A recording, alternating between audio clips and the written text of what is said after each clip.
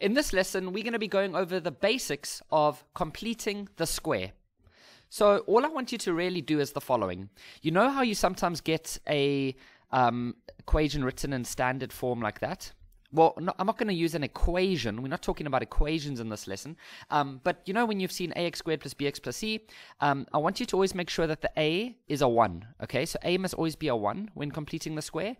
And then all that you do after that is look at the b value. So the b value here is 40. I want you to half that number. So half the b value, that would be 20. Then you're just going to add that over there to the power of 2.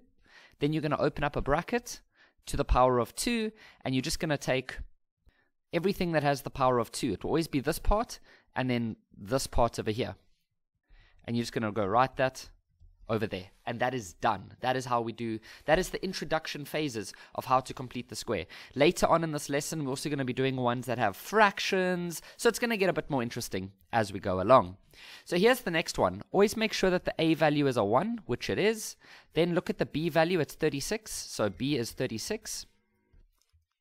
Then you're going to take half of that number, so half of that would be 18. You're going to put that over there to the power of 2, and then you're just going to open up a bracket to the power of 2, and then you're just going to take these two things over here that have the power of 2, like that.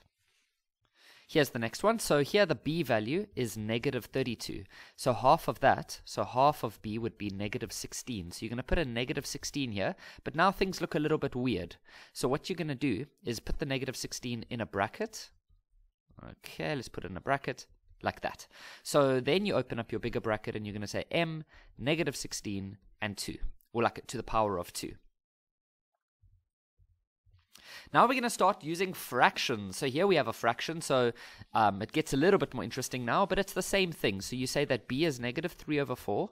Now half of that, you might want to type this on your calculator, but half of that is actually negative 3 over 8.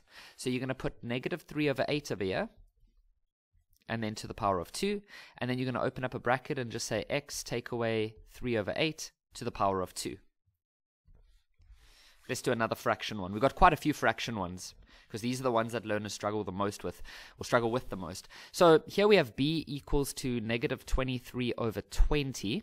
So half of that, to find half of a fraction, you actually just multiply the bottom by 2. That's what I'm doing. So I'm saying negative 23 over 40. Okay? And so we're going to put in a bracket, negative 23 over 40 to the power of 2. Then you're going to open up your bracket and just say x take away 23 over 40 to the power of 2. Okay, here's another normal one again, although this one is actually going to have a bit of a fraction. So if we say that b is negative 11, half of that would be negative 11 over 2. So we'll say negative 11 over 2, like that. Open up your bracket to the power of 2, and then just say n minus 11 over 2. Here's another one. So here your b value is 3. So half of that would be 3 over 2. So you're just going to say 3 over 2 squared. And then open up a bracket and just say a plus 3 over 2. And then our last example, b here is negative 9. So half of that would just be negative 9 over 2. So that would go like this, to the power of 2, and then you're just going to open up your bracket and just say x take away 9 over 2. And that's the basics of completing the square. We weren't solving equations or anything like that. This is just the introductory phases for completing the square.